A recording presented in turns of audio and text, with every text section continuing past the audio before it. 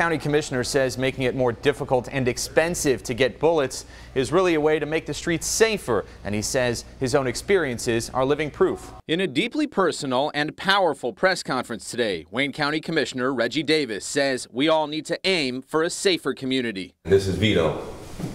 So this is the Davis family right here. The loss of his younger brother Vito in 2001 to gun violence has prompted this local leader to propose a limit to the purchase of ammunition in Wayne County. He also wants ammo to be purchased from law enforcement agencies and to require a check of a buyer's mental background. We are prepared to fight all the way. Ultimately, in my brother Vito's name and my uncle Ricky, who are here, who died as a result of gun violence. Known as the Bullet Bill, Davis is lobbying for additional county taxes to cover administrative fees. Here at Woodlawn Cemetery, he's chosen to spread a message that our streets cannot continue to be what he calls killing fields.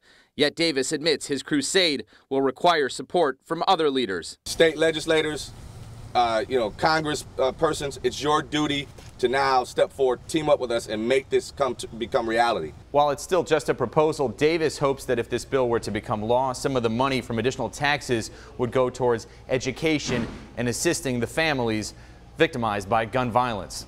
Simon Shaquette, 7 Action News. Thank you, Simon.